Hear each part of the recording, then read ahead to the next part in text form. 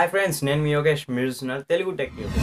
SBI ATM card pin generation second method చెప్పబోతున్నాను. So second method ఏంటంటే మనం ATM సెంటర్కి వెళ్ళేసి మనం పిన్ జనరేట్ అనేది చేసుకోవచ్చు. సో ఫ్రెండ్స్ మరి టాపిక్లోకి వెళ్ళిపోతుంది. ఈ వీడియోని లైక్ చేయండి, మన ఛానల్ సబ్స్క్రైబ్ చేసేసి బెల్ ఐకాన్ యాక్టివేట్ చేసుకోండి. సో ఈ వీడియోని షేర్ చేయడం మర్చిపోకండి. Sharing is caring. తెలుగులో టెక్నాలజీ వీడియోస్ కోసం మన ఛానల్ని సబ్స్క్రైబ్ చేసుకోండి. పక్కనే ఉన్న బెల్ ఐకాన్ యాక్టివేట్ చేసుకోండి. లేటెస్ట్ అప్డేట్స్ ఫాస్ట్గా పొందండి. మీరు ఈ సెకండ్ మెథడ్ అంటే ఏటీఎం సెంటర్కి మనం వెళ్ళేసి మనం ఏటీఎం పిన్ జనరేట్ చేసేటప్పుడు మనకు రిజిస్టర్డ్ మొబైల్ నెంబర్ బ్యాంకుతో ఏదైతే ఉందో ఆ మొబైల్ నెంబర్ అయితే మీ దగ్గర ఉండాలి.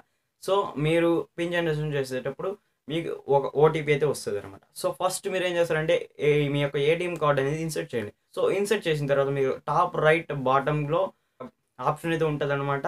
So pin generation, so that దాన్ని సెలెక్ట్ చేసుకోండి pin జనరేషన్ని.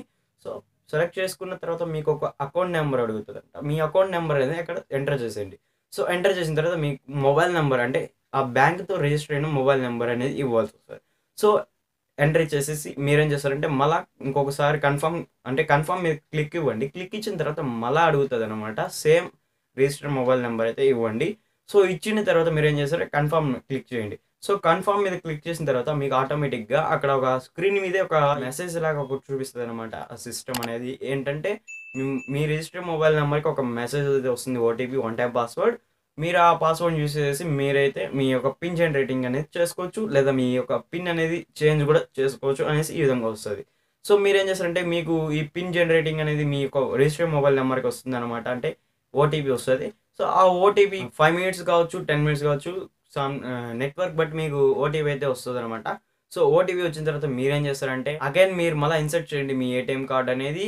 So ATM card insert చేసిన తర్వాత మళ్ళీ సేమ్ ప్రాసెసర్ అనమాట. మీరు అక్కడికి మళ్ళీ వెళ్ళేసి సేమ్ ప్రాసెసర్ ఫస్ట్ చెప్పినట్లే చేసేసేయండి. అండ్ లాస్ట్లో మీకు ఓటీపీ అనేది సబ్మిట్ అనేసి ఓటీపీ అనే ఆప్షన్ సెలెక్ట్ చేసుకోండి. సో ఓటీపీ మీ మొబైల్కి వచ్చిన ఓటీపీ అనేది అక్కడ ఎంటర్ చేసేసి మీరు ఏం చేస్తారంటే కన్ఫర్మ్ మీద క్లిక్ ఇవ్వండి. సో కన్ఫర్మ్ మీద క్లిక్ ఇచ్చిన వెంటనే మీకు ఆటోమేటిక్గా please enter your new pin అనేసి ఒక ఆప్షన్ వస్తుంది.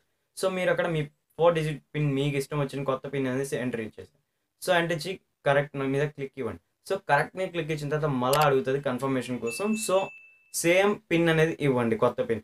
సో ఇచ్చేసిన తర్వాత మీకు డిస్ప్లే అయితే వస్తుంది యూఆర్ సెట్ అనేసి.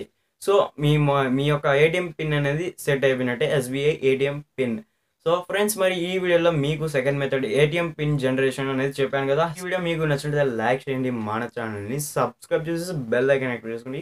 సో ఫ్రెండ్స్ మరి ఈ వీడియోని షేర్ చేయడం మర్చిపోకండి. ఈ షేర్ చేసినట్లయితే అందరికీ ఉపయోగపడే వీడియోనే కాబట్టి షేర్ చేయడం మర్చిపోకండి. So thanks for watching. జై హింద్.